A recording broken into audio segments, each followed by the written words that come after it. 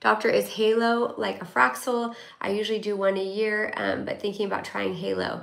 So I spent years in a laser center where we would use all different devices. So there were like 100 different lasers and devices where I did my fellowship, which was like the most amazing experience. But also I kind of saw different lasers in the same space, and I chose to have the laser in my own office out of that space, which one gave the best results, right? So we had a Fraxel and a Halo in the same room, and patients were usually happier out of the two of them with the Fraxel. I love Halo. I think Halo is for those of you who don't know, Halo is a fractionated laser, meaning it treats a fraction of the skin. And the Fraxel Dual is also a fractionated laser, but it's only non-ablative. Halo is a mixture of ablative and non-ablative, but patients were just always happier with the results from the Fraxel Restore. So that's why between the two lasers, I end up getting a Fraxel Restore. I think if you wanted to do a Halo, it's not gonna hurt you. Halo is an amazing laser also.